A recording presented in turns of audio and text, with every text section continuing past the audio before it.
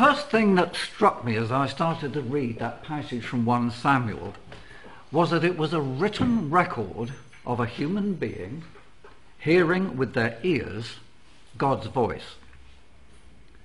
It's not the first time that God spoke directly to somebody, but I think it would be fair to say that often God chose to speak through a messenger, an angel, or a prophet to deliver the message rather than speaking directly. Our reading from John's Gospel describes part of the ministry of John the Baptist and his testimony about Jesus. Verse 32, I saw the Spirit come down from heaven as a dove and remain on him. I find it interesting that in Matthew's account of the same incident, he also describes the Spirit's descent, but adds, and a voice from heaven said, this is my Son, whom I love. With him I am well pleased. A voice from heaven. From that point onwards, God spoke not from heaven, but through the physical voice of his beloved Son. God spoke to an ailing human race through a human voice of Jesus of Nazareth. But of course we remember that Jesus was Emmanuel, God with us. Over the years, I guess that quite a few of us will recall somebody saying to us something like this. Well, God told me. I guess many a Christian counsellor will have heard a similar response when a client was questioned about why they chose a particular course of action. The skeptic in me, and I'm not a counsellor, would wonder if that was said to strengthen the real reason, which was actually to do what they wanted to do. Or was it really God's leading? As I prepared this sermon for this evening, it made me wonder, how do people hear from God? A voice heard in the still watches of the night, like young Samuel? Or was it a strong thought that came to them in the wakeful silence? Was it a voice speaking in a dream? Remember Joseph being warned to take Mary and the baby Jesus to Egypt to escape Herod's slaughter of the innocents. Nothing quite so dramatic, but some people today would say that God spoke to them in a dream, or perhaps that God spoke to them through a dream, and there is a difference. I'll come back to that a bit later. Others might say that God spoke through a word from a stranger, a confidant, a counsellor, a pastor, even a preacher. Still others would say that God spoke to them through a Bible reading, here in church or privately at home. And perhaps that should come as no surprise. Of course, God used human beings to write the scriptures, but as Christians we believe that God inspired those words. So God can and does speak through the written word, and I'll come back to that later. When you think about it, we're all very different, and surely God will communicate with us in a way which is best for us. As many of you may recall, I used to be a teacher, a chemistry teacher, and in those days we were very aware of the different ways in which a student can learn best. 3 broad categories: visual learners, auditory learners, kinesthetic learners. A visual learner will gain a great deal from simply reading a textbook or words written up on the blackboard with chalk. My word, that dates me. It was 2002 that I retired. An auditory learner simply needs to listen, and that can be a problem sometimes. A student is staring out of the window, apparently paying not a blind bit of notice to what you're saying. You challenge them and they could repeat word for word exactly what you've been saying. My grandson was like that. A kinesthetic learner needs to be physically involved in the process, and that's a real advantage with a practical subject like chemistry. Not watching the teacher demonstrate, like when I was a boy, but actually doing the experiments themselves. As I said just now, we are all different, and how we hear from God will be tailored to our own strengths and weaknesses. I reckon that might well change as we go through life's little hiccups, even its mountaintop or deep, dark valley experiences. It might also change as we get older and how far we have grown in our faith. I spoke earlier about coming back to something a little later, God speaking in and through a dream, and God speaking very clearly through his written word. I guess it may not be usual in an evening service, but I felt prompted to give a word of personal testimony this evening.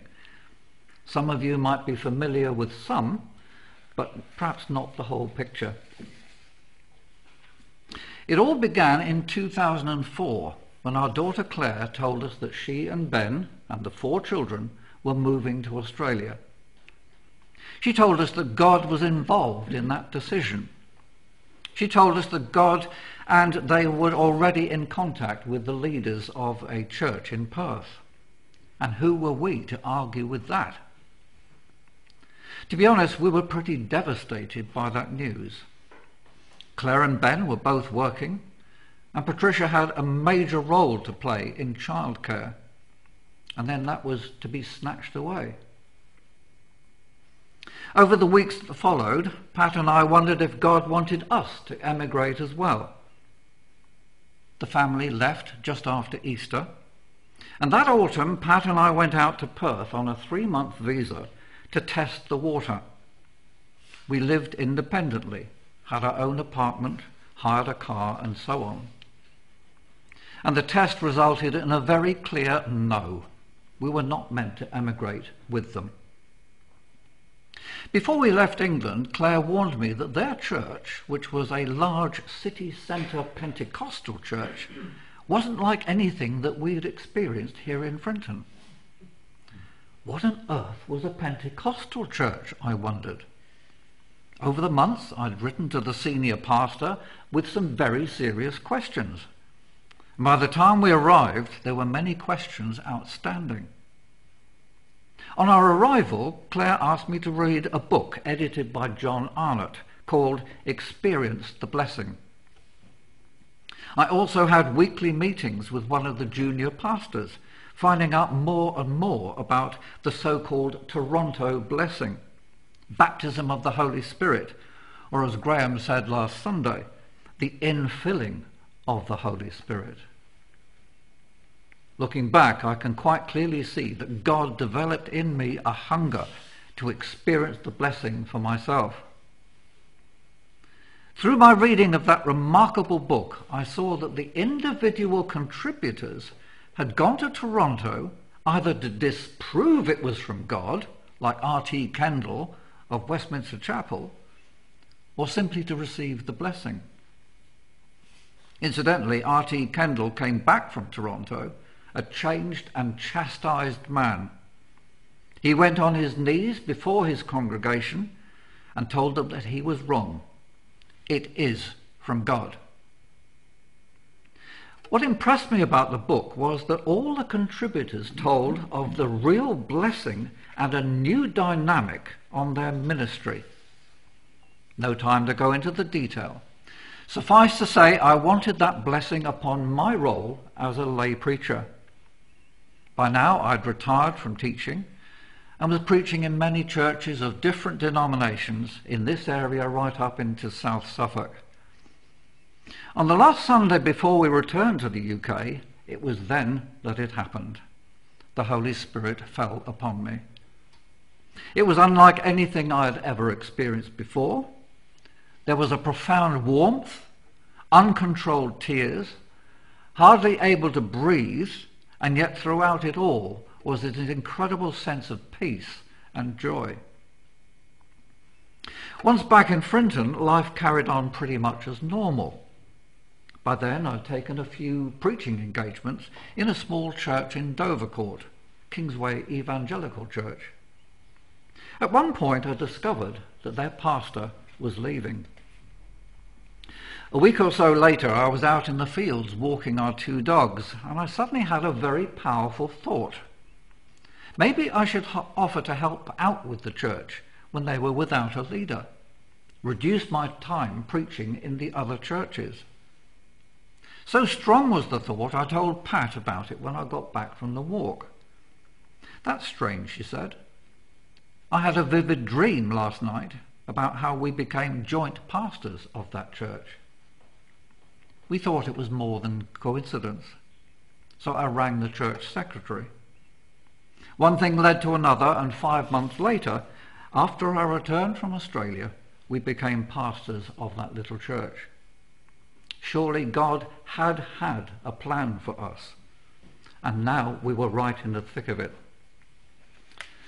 So, a dream and a waking thought on a walk, when God spoke very clearly to both of us.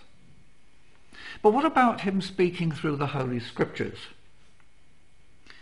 2 years into my ministry, and the church was now very different. Many young people had joined the church.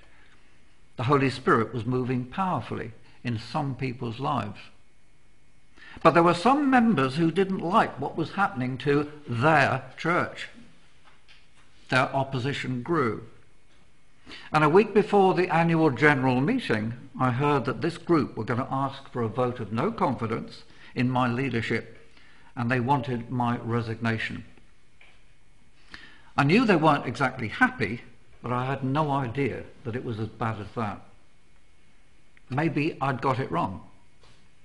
Maybe the changes I felt led to make were not from God. I agonized in prayer. "Lord, I don't know what I should do. Should I resign?" I prayed and I prayed. "Lord, I still don't know what to do. I can't hear your voice. Please speak to me through your word." My daily reading was always a passage from the narrated Bible, through the whole Bible in a year, but in chronological order. Day after day went by, and there was nothing. Nothing I read seemed in any way to relate to my situation. The night before the AGM, I read a passage for the day, Isaiah's middle chapters. Nothing. Maybe I ought to read tomorrow's reading as well. Again, there was nothing. "Help me, Lord." And then I came to Isaiah 41. The first 8 verses didn't seem to do very much, but oh boy, from verse 9. "I took you from the ends of the earth." Can't get much further away than Australia. "From its farthest corner I called you. I said, 'You are my servant. I have chosen you and have not rejected you. So do not fear, for I am with you. Do not be dismayed, for I am your God.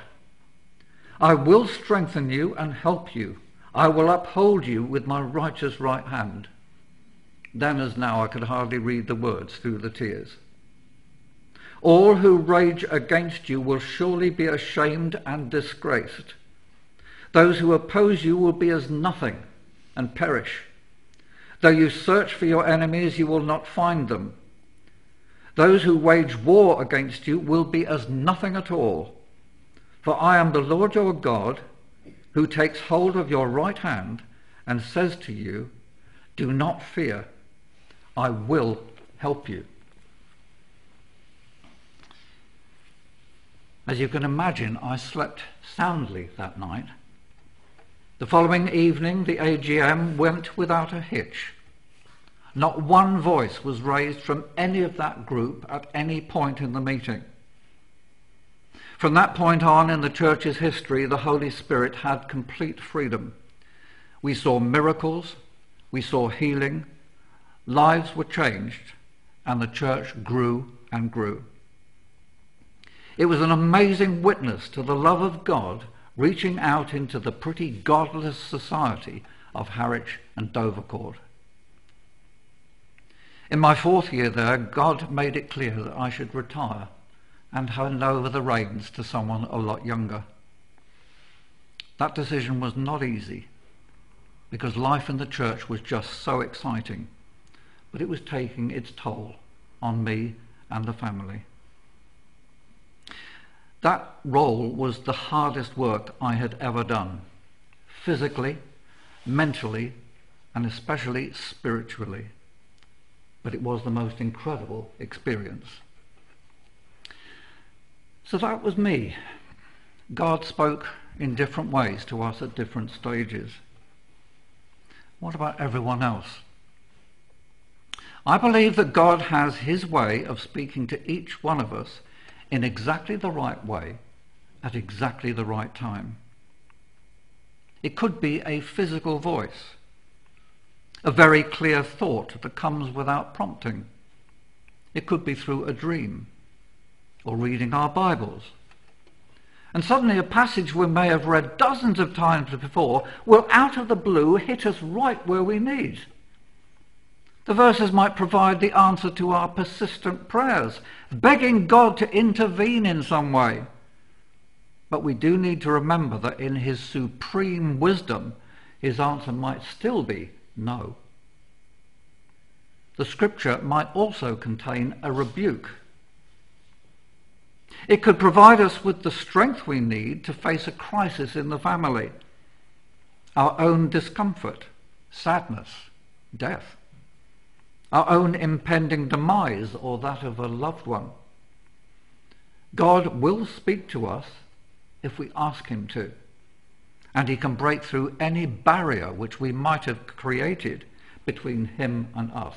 He can break through it. He will speak to us. He will find a way in which his voice can be heard, and for that we give him our thanks and our praise. Amen.